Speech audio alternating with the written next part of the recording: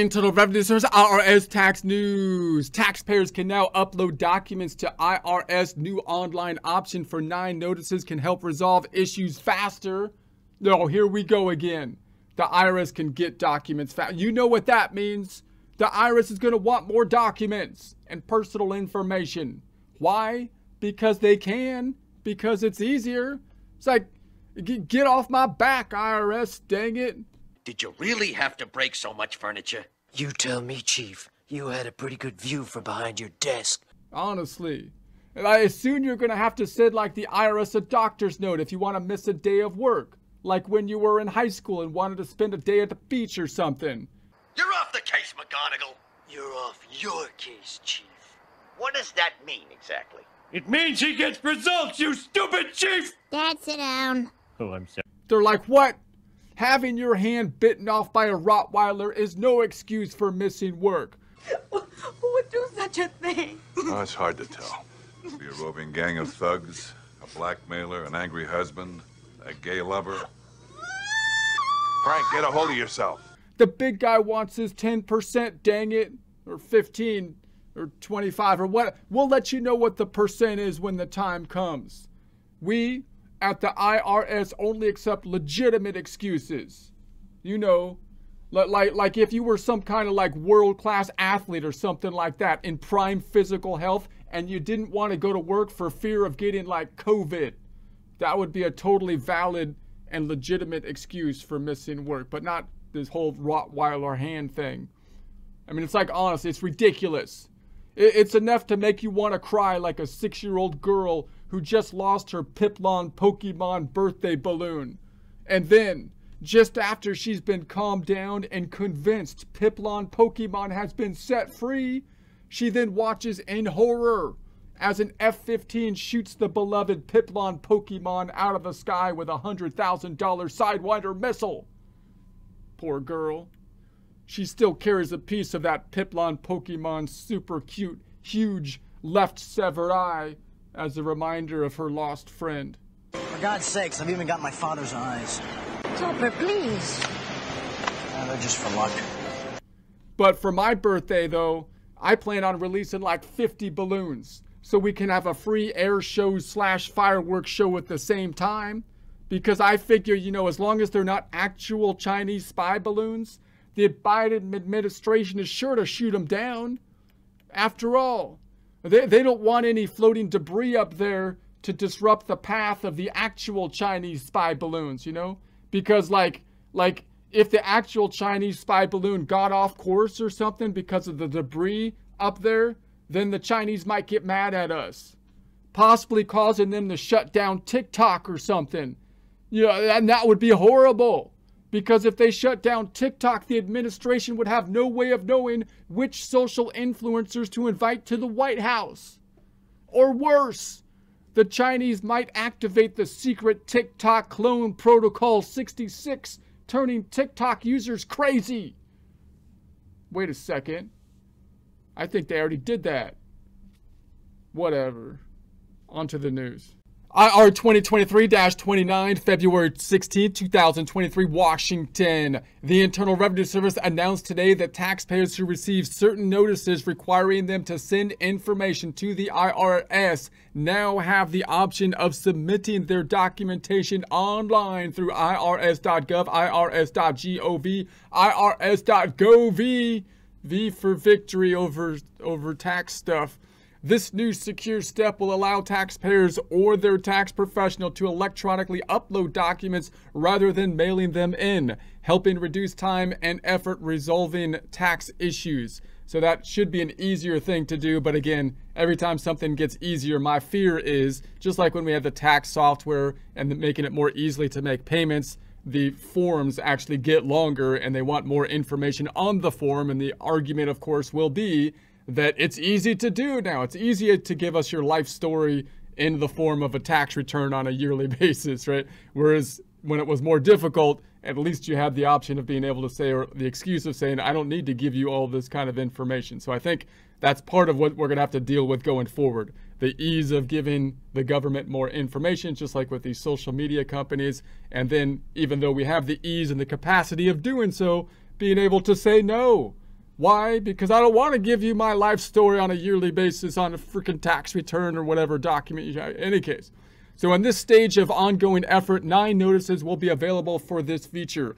This potentially can help more than 500,000 taxpayers each year who receive these notices, which include military personnel serving in combat zone areas and recipients of important credits like the Earned Income Tax Credit and Child Tax Credit. Quote, this capability is another step forward by the IRS to help taxpayers and improve service, end quote, said IRS Acting Commissioner Doug O'Donnell. Quote, this provides immediate benefits to taxpayers who have nearly instant confirmation that documents were received by the IRS. And I gotta say, that does sound better from a person that has dealt with the IRS a lot in the past, which was just kind of ridiculous of sending them in something in snail mail or trying to fax it over even after the age of the fax machine had long passed.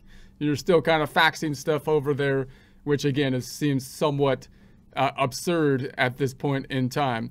But so there's pros and cons to it. So in turn, this will dramatically speed up the resolution of issues by removing a time-consuming step in the process. This means people can have their issues resolved much faster, including getting refunds to affected taxpayers faster. We will continue to look at improvements like this as we work to transform the IRS following passage of the Inflation Reduction Act last year. So maybe they're spending at least some of that money that they're supposed to be spending on reducing inflation, but actually went like to the IRS and other places and whatnot. Maybe they're actually spending that money in a way that's somewhat, somewhat effective here. This does look like an improvement type of thing. Faxing stuff in at this day and age is not what any business does. Businesses don't have like fax machines anymore, but in any case. Initially, the online correspondence feature will be available to taxpayers who receive one of 9 IRS notices. For the most part, the IRS sends these notices to individual tax filers claiming various tax benefits, such as the Earned Income Tax Credit or low and moderate income workers. For low and moderate income workers, there's a link to that here. The Child Tax Credit, there's a link to that here. For families with dependents, the Premium Tax Credit, there's a link to that here. For those who obtain wealth coverage through the health insurance marketplace, and members of the military claiming combat zone tax benefits. Now, one of the reasons you would think the IRS might follow up on these particular items is because these are the items that often have a refundable component to them and are the ones that are most likely targeted by people trying to do identity theft and use tax returns in order to steal money, in essence.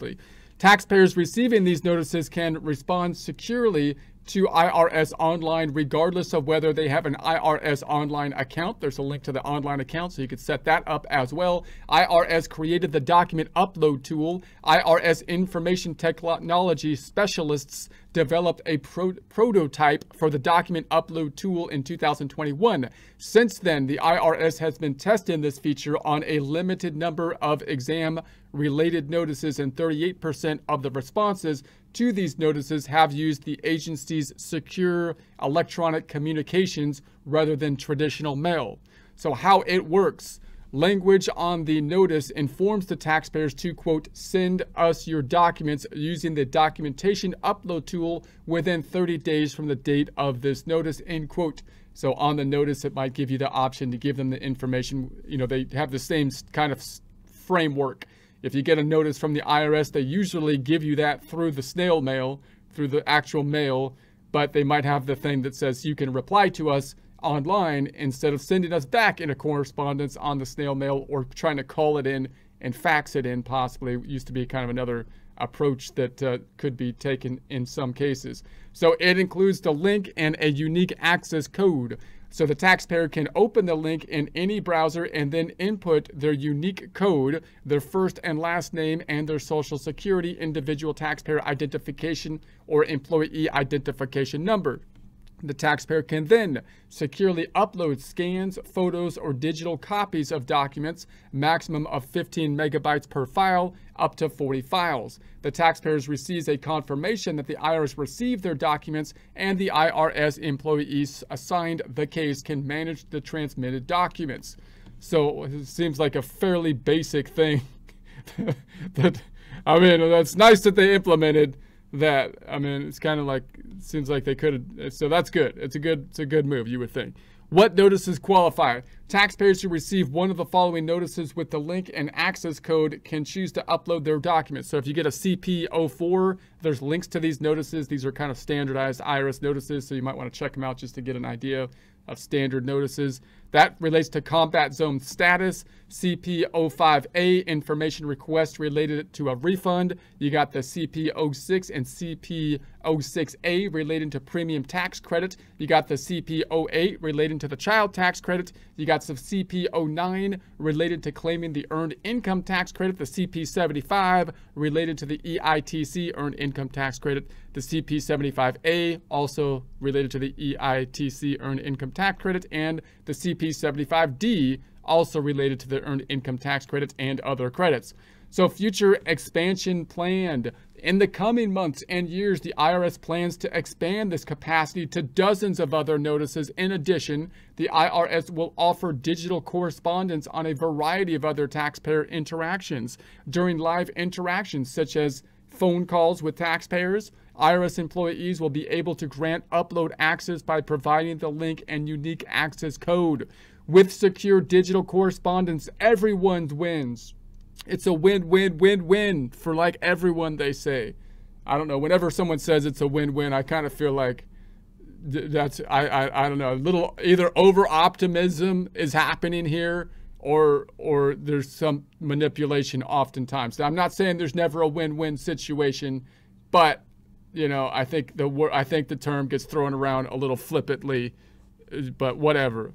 For taxpayers and tax professionals working with the IRS, this new capability reduces correspondence burden, ensures tax compliance, and improves the customer experience. For IRS employees, this reduces paper correspondence, decreases processing time, and speeds case resolution. So for more information, you can see the fact sheet 2023-05, IRS expands secure digital correspondence for taxpayers. There's a link to that. There's links to all those correspondence letters and other stuff, and there'll be a link to this in the description.